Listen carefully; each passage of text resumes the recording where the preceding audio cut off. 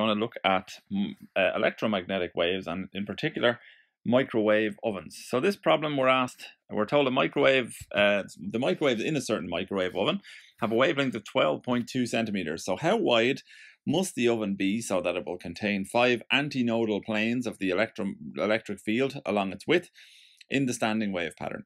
What is the frequency of these microwaves? And if a manufacturing error occurred and the oven was made 5 centimeters longer than specified in part A, what would have to be the frequency of the microwaves for there still to be 5 antinodal planes? So this kind of is a test of, just your, I suppose, basic physics of waves, a little bit of electromagnetism. It's not too difficult, fairly straightforward, but a good problem to keep yourself in practice. So I'd started drawing out a wave pattern for us to work from here. So let's examine the situation, I suppose, in the oven. So we have 5 antinodes. So let's imagine that let's draw in red here the left-hand wall of the oven. So our standing wave pattern starts at a node, and we have to count 5 antinodes in the oven, which is what we're told. So that's 1, that's 2, that's 3, that's 4, and that's 5. And then our standing wave on the other side of the oven ends on on a node again. So this is what the situation looks like inside our microwave oven. Now we're told that the wavelength lambda is equal to 12.2 centimeters. 12.2 centimeters.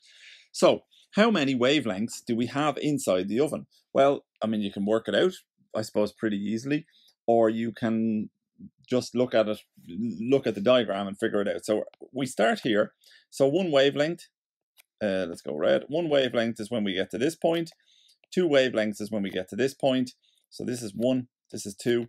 And then we've got another half wavelength to get, back to the node of that standing wave. So we've got 2.5 wavelengths in the microwave. So 2.5 lambda equals L. So we'll call L the length, or the length along this axis of the microwave. You can call it the width if you like, either. So what does that tell us then about the size of the microwave? Well, since then, 2.5 lambda, so 2.5 lambda is equal to L, which we're calling the width of the microwave.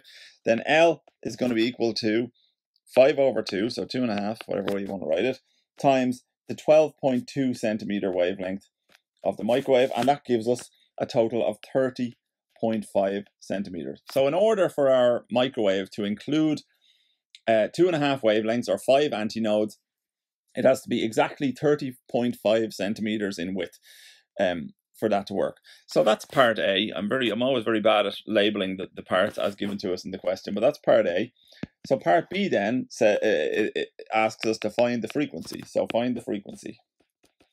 I'll just write it in here rather than going back to the question.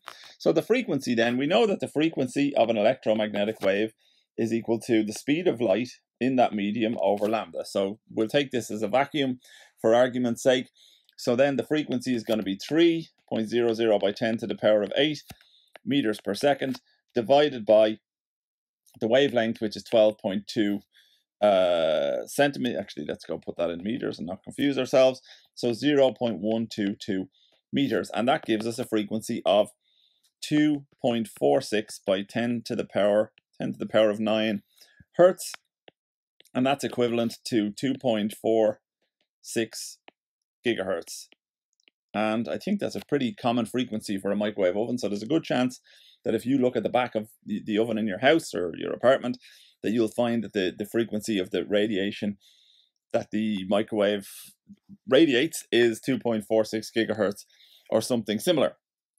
So in the last part of the question then, we're told that there's a manufacturing error, and now L is equal to 35.5 centimeters. So we've added 5 centimeters to our microwave's width by mistake, and it's now 35.5 centimeters. So what does the wavelength of the radiation need to be so that we still have our 5 antinodes in there? So we still have to fulfill the condition that 2.5 times lambda, which is how we get 5 antinodes into the microwave, is equal to the length of the microwave.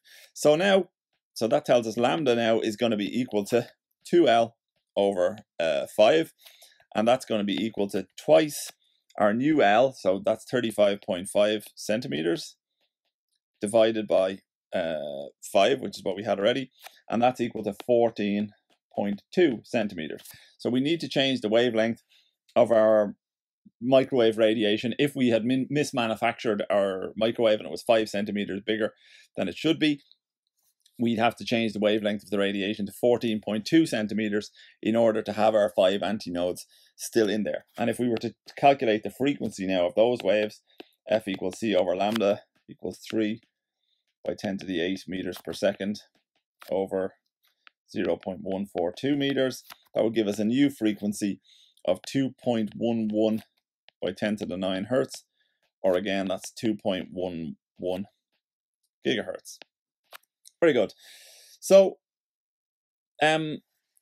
that's basically, I suppose, in a way, why one of the reasons why microwaves are useful is that, we can fit a sort of a reasonable number of microwave wavelengths into something that's pretty easy to fit into our kitchen. Also combined with the fact that microwaves interact very well with the water in your food, and that's how they cook it. But for example, if visible light was able to interact strongly with the water in your food and cook it, the wavelength of visible light is so small that your oven would have to be, just a couple of microns in size. Whereas if you had very long wavelength radiation, for example, low frequency radio waves, you would have to have, an extremely large oven. So microwaves are just the right wavelength to create a device, I suppose, to fit in your kitchen. And they also have a very strong interaction with the water in the food, which helps for cooking it.